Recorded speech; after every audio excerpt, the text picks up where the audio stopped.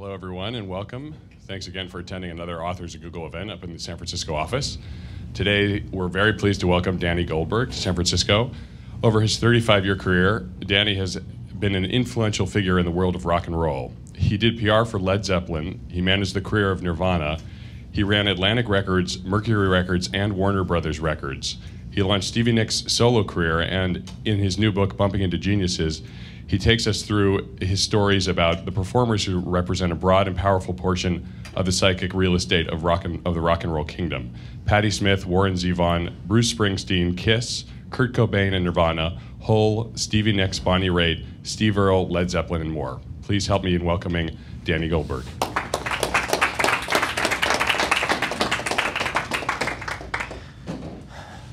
Thanks for having me. I'll try not to keep looking at my BlackBerry. This is a history book. It doesn't talk hardly anything about what the music business is today, although I still am in the business. I have a small management company and handle Steve Earle, Tom Morello from Rage Against the Machine, The Hives, and 6 or 7 other artists, and I'm quite enjoying doing that. That is my day job. But this book starts in 1969 when I reviewed the Woodstock Festival at the age of 19 for Billboard, and ends with the death of Warren Zevon in 2004. And it's certainly rock and roll existed before I got into it, as you know, Elvis and all that, and it continues to go on. And I don't pretend to know everything about it, but through the eyes of working with the artists that I work with, I think I give a piece of a clue of kind of what happened during those 35 years. What I've been doing when I go to bookstores and so on is reading kind of an excerpt from the introduction, and then hopefully somebody will have questions about either some of the artists in the book or rock and roll or the music business.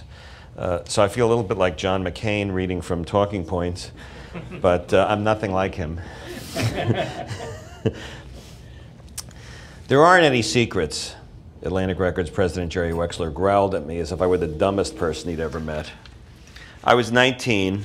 It was the winter of 1969, more than 35 years before Wexler would be immortalized by Richard Schiff's portrayal of him in the movie Raitt. I was writing a column at that time for the weekly trade magazine Record World, and Wexler had asked one of his execs to gather a group of young journalists who wrote about rock to meet him. The real Jerry Wexler was far more imposing than the cinematic version. He was broad-shouldered with a salt and pepper beard, sunken eyes that gave him the look of an Old Testament prophet. He had a defiantly thick Bronx accent, an intimidating intellect, and the ultimate rock and roll and R&B pedigrees. Some months earlier at the storied Greenwich Village nightclub, the Village Gate, I'd seen a talented R&B singer named Judy Clay dedicate her hit Storybook Children to Wexler, and he stood up and waved with an understated noblesse oblige to the audience. I had no idea what a record company president actually did, but I was stunned that such a soulful singer would publicly acknowledge a mere businessman. But I soon discovered that he had also worked with Otis Redding, Aretha Franklin, Sam and Dave, and he had been the person at Atlantic who actually signed Led Zeppelin. My awe at his resume was reinforced by seeing his house in Great Neck, Long Island, which had an entire room filled with gold records and a living room with original Legers. Amidst thick marijuana smoke, he played records on his state-of-the-art stereo with the big speakers, alternating an acetate of a forthcoming Delaney and Bonnie album with the Beatles' Abbey Road. It was a relief to me to know that even an insider like Wexler was a Beatles fan. During a moment between songs and a lame attempt to enter the conversation, I asked him if he was going to an upcoming conference on the music business. "I never go to those things," he snarled. "The premise is that you can go there and learn secrets." First of all, there aren't any secrets, he paused dramatically, and then with a wolfish grin concluded. And second of all, if there were any secrets, we wouldn't tell them. Over the next several decades, I'd kind of come to understand what he meant. Although I never came close to equaling his historical contribution to the music business, I was lucky enough to find myself in many situations that would make rock history. I had the press pass at the Woodstock Festival, worked for Zeppelin from 1973 to 76, managed Nirvana when Nevermind came out, and Bonnie Raitt when she won her 4 Grammys. Did PR for Kiss, Electric Light Orchestra, and others, and at the peak of Fleetwood Mac's popularity, I helped launch Stevie Nicks' solo career. And 24 years after meeting Wexler, I was given his old job as president of Atlantic. I can't be objective about the music business. I know it hurt a lot of people. Artists were often lied to. Royalties weren't always paid. Bad people sometimes got promoted. Good ones were fired. Drugs, misogyny, and death stalked rock and roll. A lot of schlock was produced. A lot of pretense masked shallow materialistic quests for fame and money. It's not like I don't know these things, and it's not like I mind writing about them. It's just part of the music business that I know best, rock and roll business, also did produce and popularize a lot of music that I love, and it gave me and a lot of my friends a place in the world.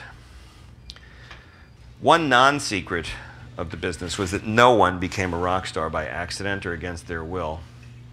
Bob Dylan's memoir Chronicles begins not with a reference to Woody Guthrie or Allen Ginsberg, but with a meeting Dylan had as a young man with a music publisher who showed him the studio on the west side of Manhattan where Bill Haley and the Comets had recorded Rock Around the Clock. Now, folk music did have an aesthetic that existed separate and apart from commerciality, but the very point of Dylan going electric was not merely that he was adapting a more complex musical backdrop for his songs, but that he was consciously entering a world and a business defined at the time by the Beatles. One of the salient points about Like a Rolling Stone was that it went to #1 on the pop charts. If it hadn't been a hit, it wouldn't have mattered anywhere as much. Members of the Jefferson Airplane, the Grateful Dead, 11 Spoonful, the Byrds, and many other big rock bands all started as folkies. And far from selling out, they were buying into a rock and roll culture and a business that from the very beginning had been as much or more about money and success than it was about the nuances of art. But the trade-off was that rock and roll was a vehicle that could impact millions of more people, and yes, make some of the artists a lot of money. The contradictions between art and commerce were not something that took folk artists by surprise, but was implicit in their decision to enter the world of rock in the first place. I was one of millions of rock fans who went to high school in the 1960s, one of 1,000 or so who figured a way into the business in the years that followed. And I had all the contradictions of rock and roll. Like most of my colleagues, I soon got caught up in the sometimes grim reality of what did and what did not make money. And like most of them, I never stopped being a fan. At a memorial service for Ahmet Ertegun, who was the founder of Atlantic Records and Wexler's partner and boss, David Geffen, who had become a billionaire from the music business, repeated one of Ahmet's aphorisms about the rock business. The way to get rich was to keep walking around until you bumped into a genius. And when you did, hold on and don't let go. I mean, of course, no genius was likely to let you hold on very long if you didn't have anything to offer them. One had to know something valuable about aspects of the way the business worked. Some successful rock businessmen started as record producers or musicians, some as tour managers or concert promoters. Many offered financial expertise, some were lawyers.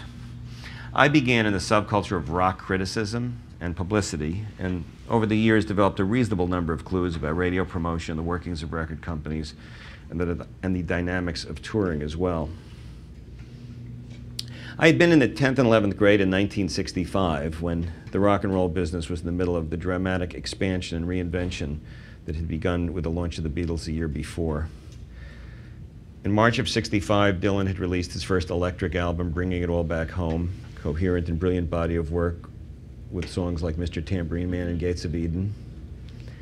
In July of '65, the Rolling Stones released Out of Our Heads, much of it edgy and rebellious for the time. This was the album that had Satisfaction on it, and also the first ironic commentary on the record business itself, a song called Under Assistant West Coast Promo Man. And in December, the Beatles responded to the challenge by releasing Rubber Soul, which was widely considered their first serious album. Before these albums, the main rock and roll product was a single, which sold for around 79 cents. And after 1965, the dominant creative and business product was the album, which sold for 5 to 10 times as much. And to the new generation of rock fans like me in those days, these albums were worth every penny. Every photo, every word of the liner notes, every song was another window into the minds of artists who were perceived by their fans as the coolest and most interesting people in the world. Among the biggest and most talented rock stars I would meet when I got into the business, even those with a fierce sense of integrity balanced their artistry with streaks of pragmatism. For example, in 1980, I worked with Bruce Springsteen in the context of making No Nukes, which was a political concert documentary. It featured several of his live performances. While waiting for the editors to queue up an edit one night, he mused about how elusive a top 40 single had been for him. I mean, Born to Run had been a press phenomenon, and so had Darkness on the Edge of Town, but he'd never gotten into top 40 radio. I was amazed to hear that Bruce had recently met with a guy named Cal Rudman, who ran a radio tip sheet called the Friday Morning Quarterback.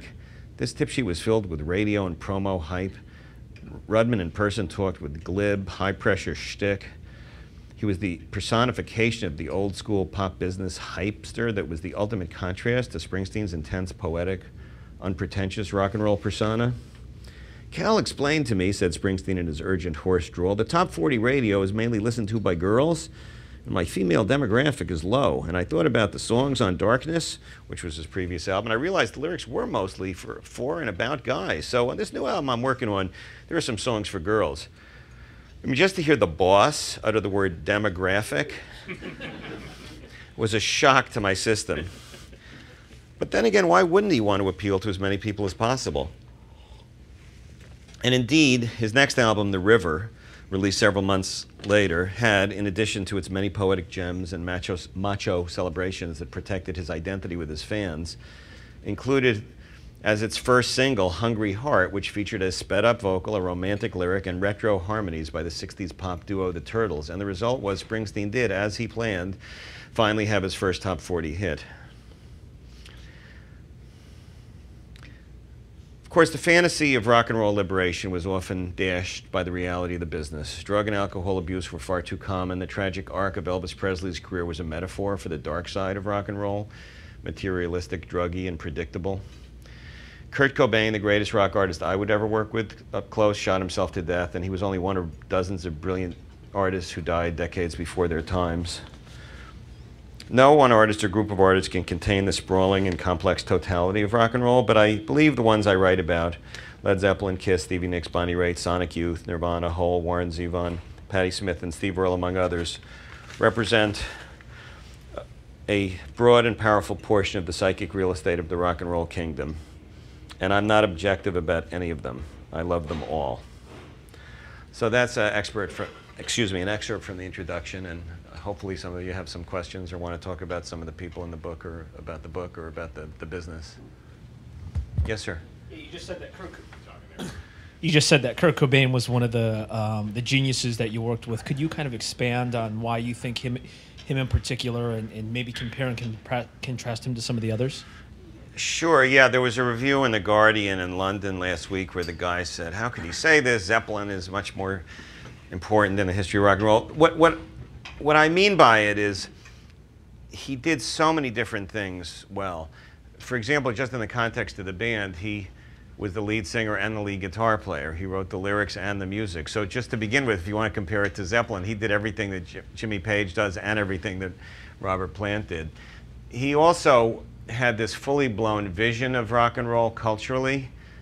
It was very at variance to the personal torments he had, which is obviously the other side of him and the side that killed himself. But in the context of being an artist, he designed the album covers. I don't mean he just had an idea. He would do a very detailed sketch of exactly what the album cover should be. All the music videos he wrote scene-by-scene treatments of. You know, typically artists will ask 7 or 8 video directors to give them treatments. He had an exact vision of each one of them. He even designed the T-shirts. I remember being at lunch with him once discussing something else, and just on a napkin he gave it to me and said, here's the next T-shirt.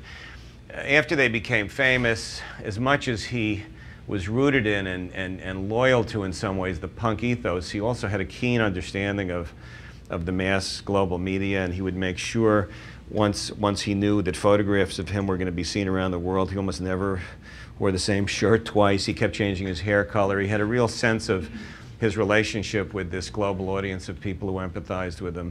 He was an incredible performer. I didn't even understand when I first worked with them what I was getting. I met them through Sonic Youth. I was trying to make a living, and I was already close to 40. I was the older, avuncular figure. I had a younger partner named John Silva who understood the alternative and punk ethos far better than I did. And together we got Sonic Youth, and he told me that Thurston Moore and Kim Gordon of Sonic Youth loved Nirvana, and they'd open in Europe. And it just sounded like a good idea to me, and I just sort of been one of those routine things.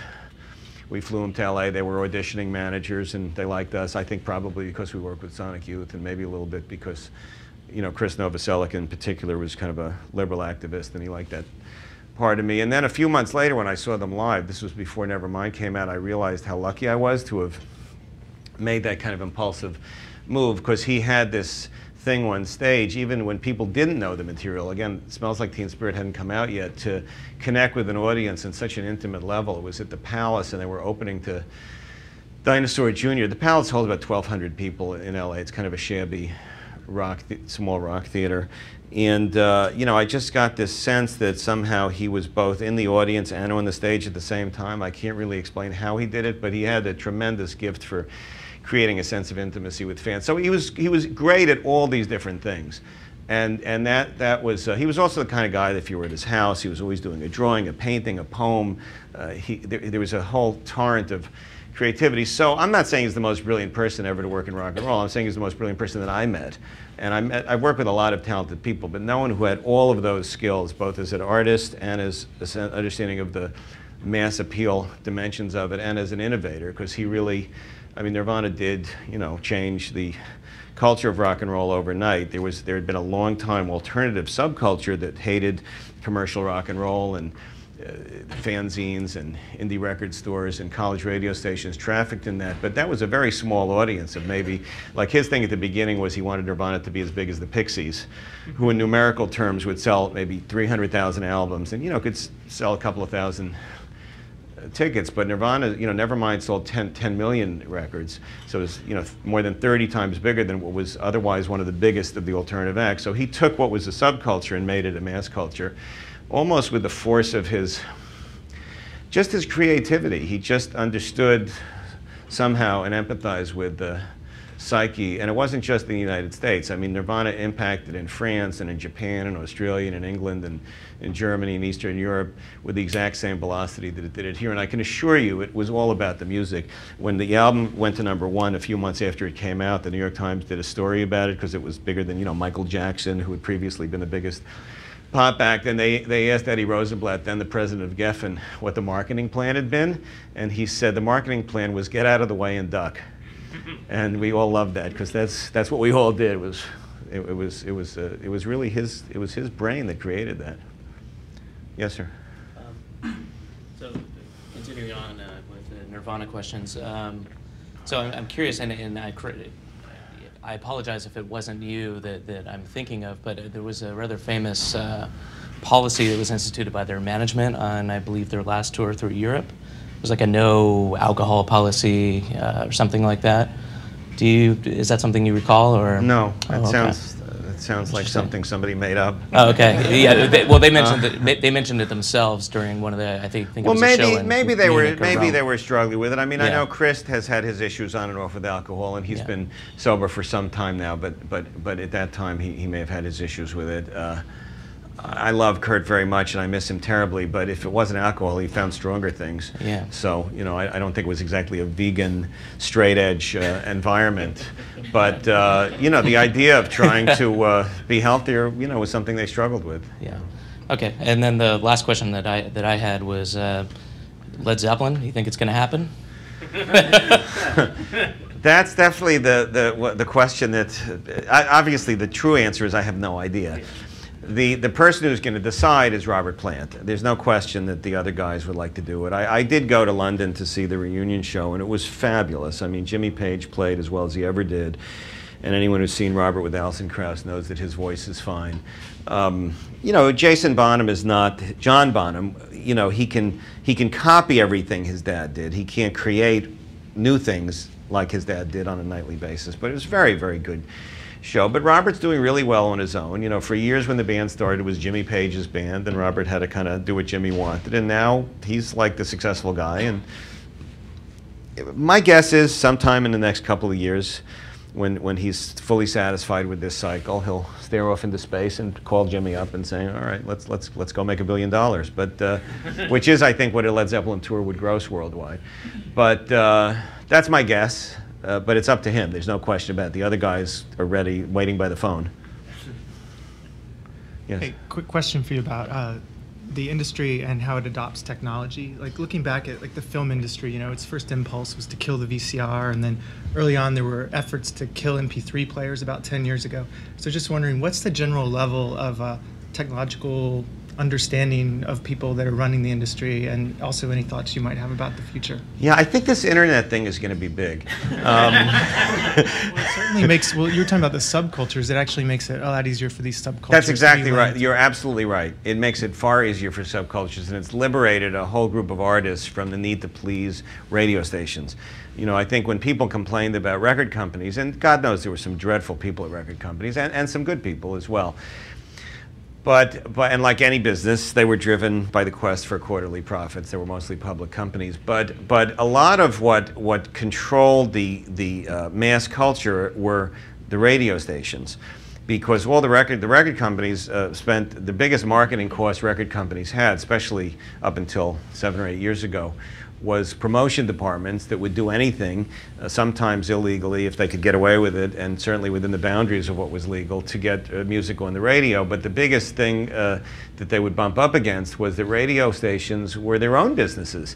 And radio stations were in the business of selling advertising to the widest possible audience that fit the demographic of whatever the advertisers wanted. And the music business, whether it was managers, artists, or record companies, were in the business not of the most number of people, but the subset of those people who were passionate fans who would buy concert tickets, T-shirts, you know, box sets, and so on. And so, you know, that the phrase corporate rock, for example, which was a, you know, pejorative term. You know, and if you go on Wikipedia, I write in Wikipedia, they define the classic example of classic rock was a band called Styx from Chicago, and I knew and worked with Dennis DeYoung, the lead singer and songwriter of Styx, really well. And the fact is, no record company ever told him what to do. They did everything in Chicago. He hated his record company, and they hated him. But it was the radio stations, it was those corporations that were saying, you know, we need music that appeals to a passive audience. So even though all we cared about was the active audience, if you didn't please the passive audience, the researchers who dictated programming would eliminate you from airplay. And that had a lot of influence over the business. The internet has weakened the stranglehold of radio formats on access to a mass audience. Not that radio is still not important, but it's much less important than it was because of all these different ways, whether it's trading songs on MySpace or Pandora's box or these different kind of things that allows a niche music to find you know, cult audiences. So while it's harder to reach a mass audience, there's not the one-stop shopping that TRL on MTV used to give you. It's much easier for idiosyncratic and, to me, culturally more creative artists to find you know niche audiences.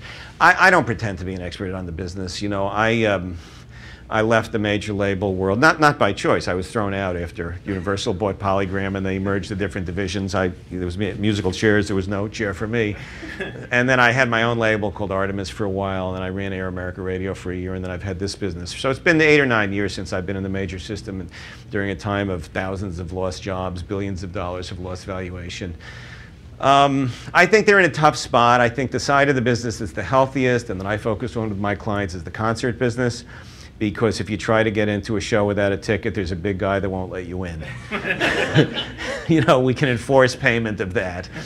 And licensing is very important. So, you know, getting songs into video games or TV commercials, TV series or movies, that's still something you can monetize. And album sales are in free fall and may never, you know, come back. I don't know what I would do if I were the big companies. I think, I'm not sure. I think there were a lot of stupid things done.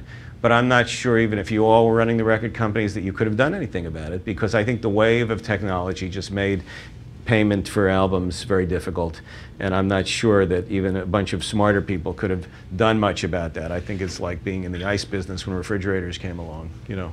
Follow up, you said albums and singles earlier. Yeah. I was curious about whether, you know, whether that's not a natural path back toward the single as opposed to trying to have this product use technical shift. Well, I don't know if I'm allowed to mention iTunes here, but I mean, that is a big, you know, at the moment, they're the big, at the moment, I said, they're the big purveyor of paid music. And obviously, most of their sales are individual tracks. You know, I have 2 teenagers. That's, you know, and it's all charged to my credit card. So I do see, and they send you this thing each time what they're buying. And, you know, 90% of the time they're buying a track. Every once in a while, if it's an artist like Kanye West or somebody that they really love, they'll buy the album. And that's just the way it's going to be. I mean, there's no there's no reversing that. I mean, as a consumer, you know, I can understand why, you know, there are a lot of albums that I would have wanted the whole album. Certainly, you know, the Bob Dylan records, I'm a Dylan nerd like most aging hippies, you know, and I wanted all of his albums. But there were plenty of other records where I would have been perfectly happy with 1 or 2 songs, and that's an irreversible fact, you know. But that's not the biggest problem. The biggest problem is not people buying individual tracks, but people getting it for free. And I don't know what to do about it, and I don't think about it that much. I'm trying to deal in real time representing my clients today. I'm not like an industry strategist or philosopher. If I got one of those jobs, I try to learn more about what to tell them. But I really like working for artists, and that's what I do now. And to me, it's about understanding next 3, 6, 9, 12 months for Tom Morello. What does he do? How does he build an audience? And you know, there's some very exciting things about the environment in terms of reaching niche audiences, developing an email list of your fans, and so on. And it's also a lot more work for the artist because there's not the way of plugging in like to big radio stations or big MTV audiences, you know, with you know 30 spins a week that you used to be able to have. But it is what it is, and I focus mostly on how to build a concert audience worldwide for my clients, because the same syndrome, obviously, that's happened here is it's a worldwide, you know, phenomenon.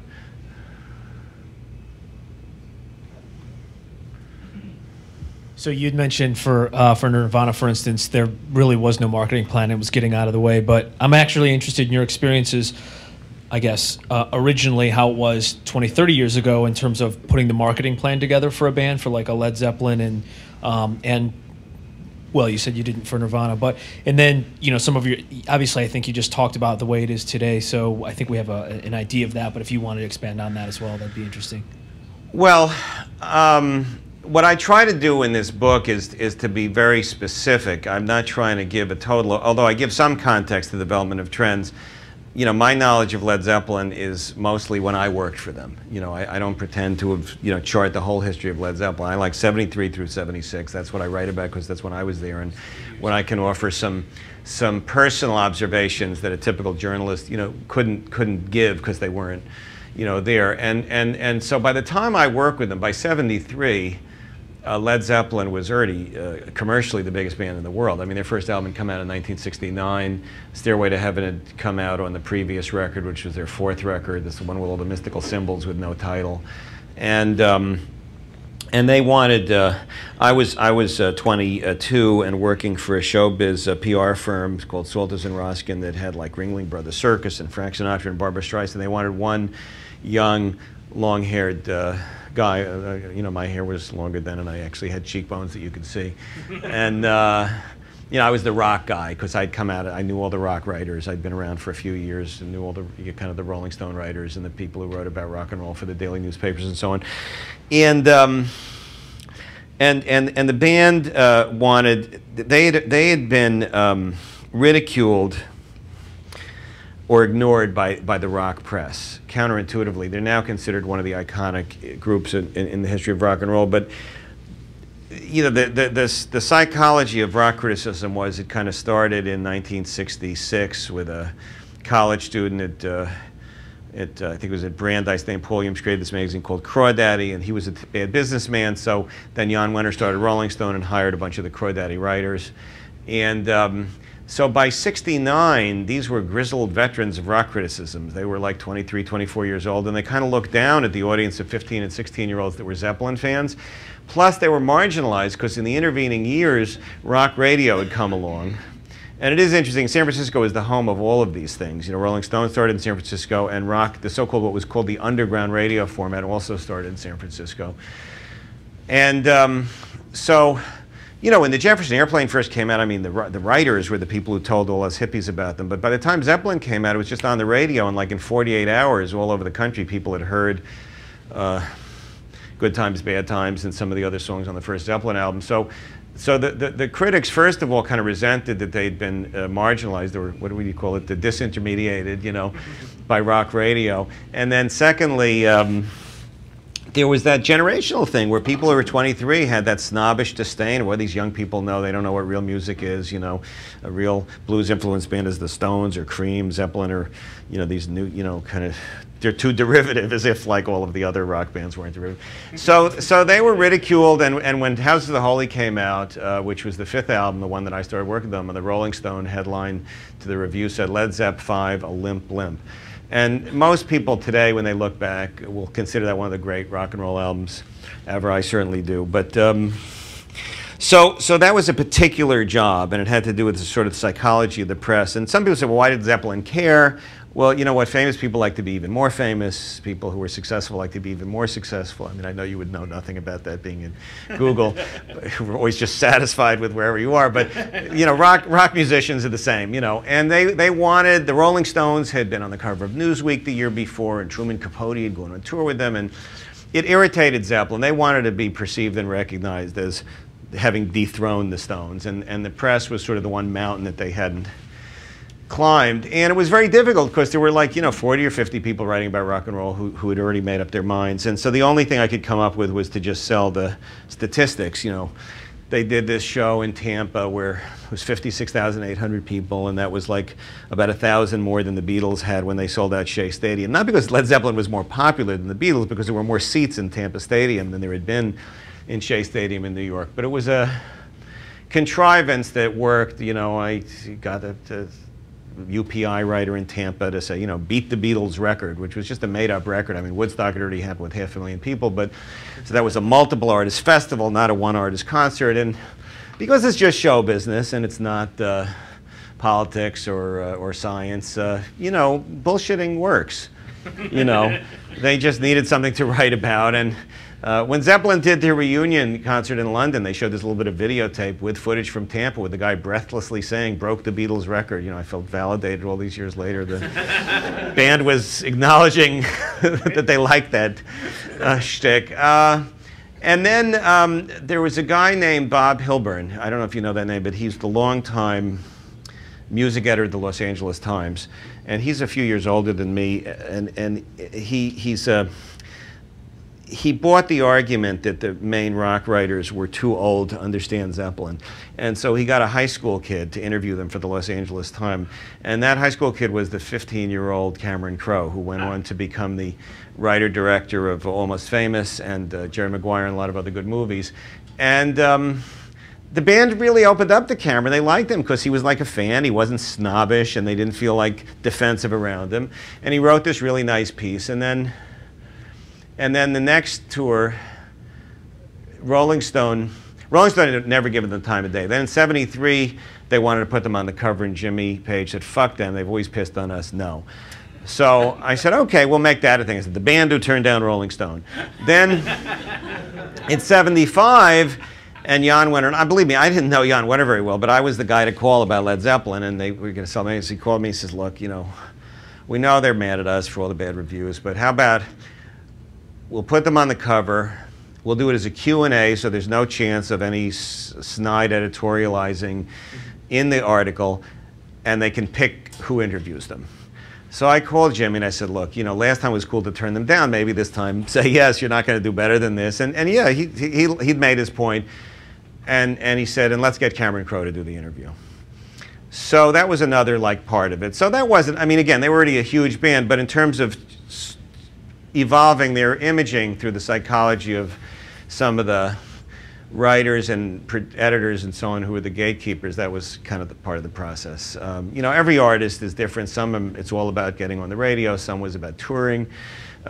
Being on opening act to a big artist was very important. It still is. Playing these festivals like Bonnaroo or Coachella, you know, what's left of Lollapalooza, or you know, some of the other festivals is today still a very important way of introducing. You look at a band like My Morning Jacket, I think they've really emerged as much by playing festivals as by any other, you know, marketing tool. So that's one thing that hasn't changed all that much, is the importance of exposure, you know, to big audiences through being, you know, a special guest or an opening act. And, you know, sometimes it was who produced the record, the sound of the record, like what I described with Springsteen, getting a slightly different sound in order to get onto some radio stations. For some artists, the videos were very important after MTV emerged in 1982 as a big thing. You know, that was like one of those overnight changes. There was no MTV, and then there was MTV. And, you know, there's other things that sometimes worked. But the most important thing really was all the rest of us did everything we could to expose the music to people. That's marketing music, is getting people to hear it. Then it's about the relationship between the music and the audience. There's no other marketing you can do. You can just try to get people to listen a few times, and if they like it, they tell their friends about it, and if they don't, they don't. So that's still true. It's just how you get them to hear it the first time has changed.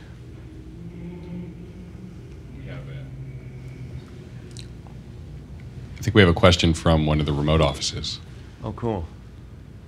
Do I look at the screen to make eye contact? Oh, is that me? That's you, dude. Right. I'm feeling like empowered, you know. You look empowered. Right. I have two questions. The first one is in this kind of time of change where the majors are tanking and nobody's quite sure how to make it work. What advice would you give to an up and coming band who has their sights set high? And my second question is, you mentioned before that nobody, gets famous in rock and roll through kind of shunning it and kind of shunning the rock star thing. But Kurt Cobain was kind of famous for that, and I was just wondering what your thoughts were on kind of his public sincerity of that sentiment, just kind of not wanting to be a rock star, and how much of that was actually true. I'll start with the Kurt part of it, and then I'll come up. I mean, whatever I would tell bands is going to be a little on the platitude side, because no two bands are the same, and so what would work for one artist wouldn't work for another. But with regard to Kurt, the best example I can give is there came a time when Rolling Stone wanted to do a cover on Nirvana after Nevermind had been #1 for X number of months, and he'd always hated Rolling Stone because they kind of ignored the culture that he really loved. They never wrote about bands like the Melvins or a lot of the other punk and alternative and indie groups that he felt were making the most interesting music. And so he did the interview, and then they were in Australia at the time, and then they wanted to do a photo session. I got this hysterical call from the Geffen publicist. He doesn't want to do a photo session. So I said, well, it's up to him. So then he called me, says, I hate fucking Rolling Stone. I don't want to do a photo session for Rolling Stone. I said, all right, don't. Being a manager is being an employee. I mean, the word manager is a little misleading. The main thing we do is represent and be an advocate for the artist. Every once in a while, if we think they're really making a mistake, we'll tell them, and every once in a while they'll listen. But 90% of the job is you work for them. They're representative to the world. I wasn't going to tell them. I didn't give a shit if you did the photo or not. I mean, they were already this huge cultural phenomenon. So I said, so don't do it. I said, the only thing is, he says, well, will we still be on the cover if I don't take the photo? I said, no. What are they going to put on the cover? The album cover? I said, they have their pride too. They'd rather have the photo, but no, they're not going to use some stock photo on the cover of Rolling Stone. So if you want to be on the cover, take a photo. If you don't, it's fine. You don't need to be on the cover of Rolling Stone. You're already, #1, whatever you want. So he took the photo. And then I saw the photo a few days later. This was before everybody could email photos, And he was wearing a T-shirt that I think he'd handwritten onto it that said, "Corporate rock magazines still suck." So I felt at the time, that's pretty fucking lame. I mean, just in my own head, I didn't tell him this, but I was thinking, you're taking the photo for the magazine and then saying that they suck, but then why did you take the photo? But that photo has become one of the iconic photos of Kurt Cobain. And what he was really saying is, listen, I know this is a bullshit game, but I'm going to win it on my own terms.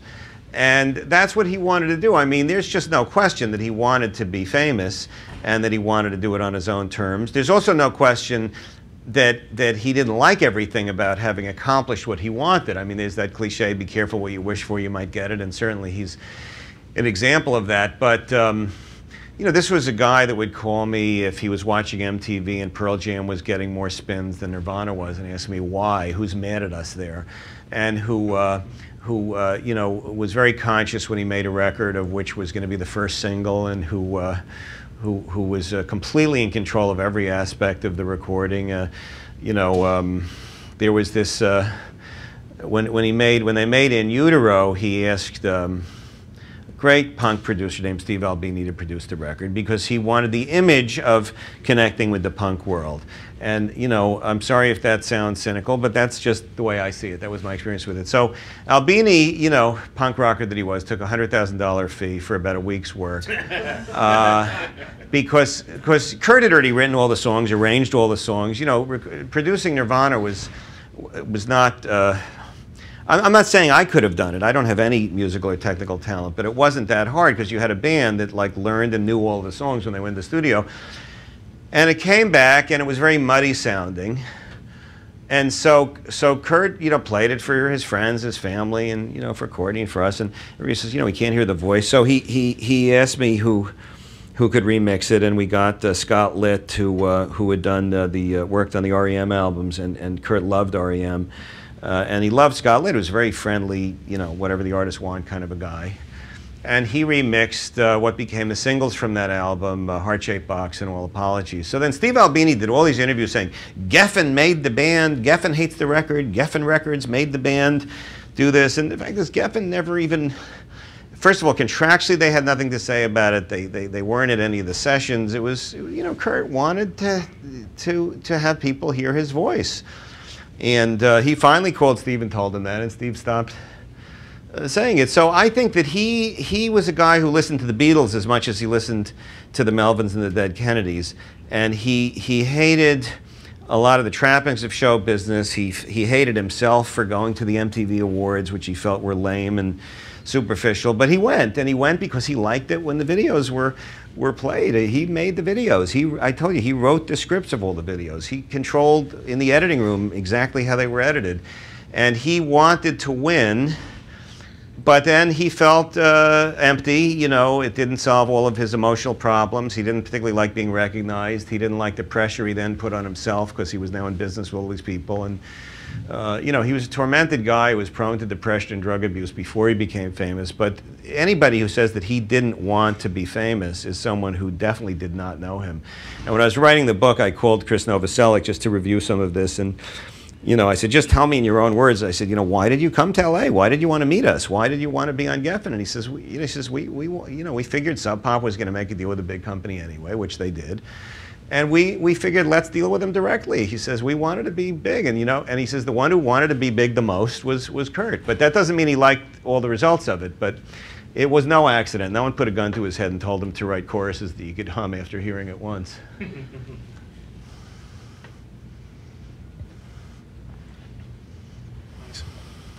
Danny, I just had a quick question, or maybe if there's an anecdote you can share your thoughts about this. I think one thing that gets lost in the whole Nirvana story is the sense of humor they had.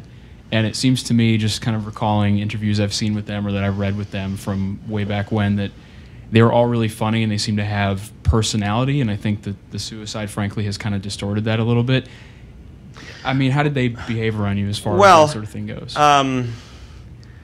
First of all, the best document about Nirvana is a home video with the silly title of Live Tonight in Concert Nirvana, which, although it's credited to another director who helped finish it after Kurt died, 99% of the editing was done by Kurt himself. He had all these stacks of videos in his apartment and video machines, and that was very much his commentary on what happened with Nirvana. And if anybody kind of wants to know what he thought of it all, watching that is the way. And even in the notes, the guys wrote a note together, Chris and Dave, saying this was Kurt's vision, and we did our best to deliver it. And that has a lot of the humor and irreverence and you know, joy. You know, they got a lot of pleasure out of trashing the drums at the end of a song and at goofing on TV, pompous TV hosts in Europe, and you know, there was an interesting, but again, to give an insight into Kurt's level of control and thought about all this is, after Nevermind came out, they played at another bigger theater in LA. I'm forgetting the name of it right now. And it was a headline show, and which was about 3,000 people. And he was like 5'2" and skinny, and he wasn't famous enough yet where everybody kind of knew who he was just by seeing him in a crowd. So we're just standing you know, outside the dressing room, and people were not flocking to him because a lot of the music industry types who'd come to the event didn't get that that was him. And he said, let me talk to you for a minute. He said, you know, in a lot of the interviews that have been published, I'm noticing they're emphasizing politics a lot. I said, yeah. He says, well, I want people to know that we have a sense of humor. So I'm thinking, what the fuck am I supposed to do about it? I don't like write the articles or control the editors. Is this one of these musicians who thinks like I'm supposed to control the press? Which, like for example, John Bonham of Led Zeppelin thought my job was to control what was written. So I'm getting this sinking feeling of how do I get through this conversation and not hurt his feelings, not irritate him, and not lie to him about my capability of making a difference. And he said, so I've been thinking about why this is. And I think in the second paragraph of the bio that Geffen gives out, there's a reference to punk politics. And I think if we take that sentence out, maybe the writers won't ask as many questions about politics, and they'll understand that he says, because he says, I mean, he was a feminist and he hated homophobia, and he was in general kind of, I guess you would call him a liberal, but he didn't want to be perceived like a Jello Biafra or even the Fugazi, Ian MacKaye, as more strident, because he recognized humor, besides being attractive, is more, frankly, commercial. And you know, I was this PR guy for 15 years, and that was part of my job and skill set, and I had not noticed this, and he had. He was so exactly right, and sure enough, I told him, you know, please change the bio, and, you know, the character of the questions and the articles did subtly shift. So he really, that is really part of who they were, but the reason you know that that's part of who they were is because he wanted you to know it. So I was, you know, you've worked with some giants, people very well known and so forth, but I'm actually curious who the acts that we've never heard of that you worked with and that to this day bug you. That to this day you're so like, why didn't they make it bigger? Yeah. Why weren't they huge? It's certainly a long list. One would be Jill Sobule, who's a singer-songwriter. I made one of her records on Artemis, and really an extraordinary live performer. I mean, she has a new record. She just raised money for her new record by going on her website and asking her fans to pay for it. And she raised like $80,000. She auctioned off from $25 up to $10,000. For $10,000, you get to sing on the record. And there was one woman in England, one rich woman in England who paid the 10 grand and got to sing on the record. So she's somebody really, really just an incredible special artist who I am frustrated for her sake and for mine retroactively that she didn't make it bigger. And I can't explain it except just the stars were not aligned. So that's certainly one example that always springs to mind. You know, when I worked with Zevon, you know, the last record he made, The Wind, ended up doing pretty well and selling about 600,000 and winning a couple of Grammys because it had this huge amount of publicity, again, that he was a co-creator of, about the fact that he was dying, and people like Springsteen and Don Henley and Tom Petty all came and played, in some instances sung on the record, and VH1 finally did a special on him, you know. But the first record I put out with him is called Life Will Kill You, which is every bit as good as The Wind, if not better. And I just couldn't get anyone to pay attention, you know. I remember going to VH1 and they had some new, you know, programming guy that, you know, was the beginning of what became the I Love the 80s syndrome at VH1, and they didn't want to do a behind the music on him. And, you know, we had a hard time with the radio station. Some of them would play him, but some of them wouldn't. I don't want to mention any. And it only sold about 75,000 records, and it's every bit as good as the one that sold 600,000, and it really broke my heart. It did better than his previous release, and it allowed us to keep making records with him, but it was certainly frustrating. Steve Earle had a label for a while that had a lot of great artists, and I put them out, and none of them got to first base. One of them was a singer-songwriter named Anders Parker. He recorded under the name Varnaline. You know, just fabulous writer, just sold nothing. And you know, there's a lot more. You know, obviously, you're trying to make a book interesting to as many people as possible. I focused on mostly famous people, but there have been great artists at every stage of my career that have, for one reason or another, not connected. You know, the old movie star Ruth Gordon, who's in that old movie Harold and Maude, once did an interview where she said, "To make it in show business, it's not enough to have talent. You also have to have a talent for having talent." And I think that's true. There are some people that are extraordinarily talented but don't have the talent for marketing themselves. And we can all try to help and make a difference, but we can't actually transform somebody. I think we have time for one more question. I'm curious if you, looking at the industry, what's happened since you got involved, if you think the era of sort of the megastar, sort of the Michael Jackson, Madonna, that really brings, you know, a generation or just people all around the world together is somewhat coming to an end as the sort of music business has become more niche-based, and everyone sort of has their little segment that they cling to and is their thing. I'm curious your thought on that. Yeah. It's a question that is really interesting. Of why did people become superstars in the first place? Was it because of the sort of monopoly that some media, like say the Beatles, going on the Ed Sullivan Show, like the old Ed Sullivan Show, or when MTV became, was it sort of the limitations of the media forced that kind of superstardom, or is there some psychological need from time to time for generations to create a superstar?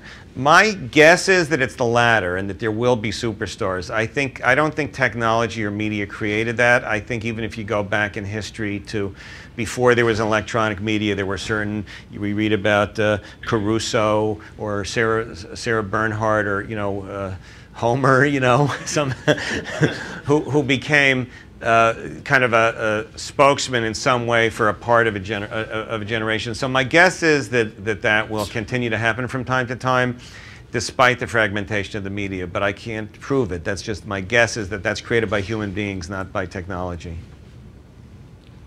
Great. I think we're going to have to wrap it up. But on behalf of Google and the authors of Google program, Danny, thanks very much for coming by today. Thank you.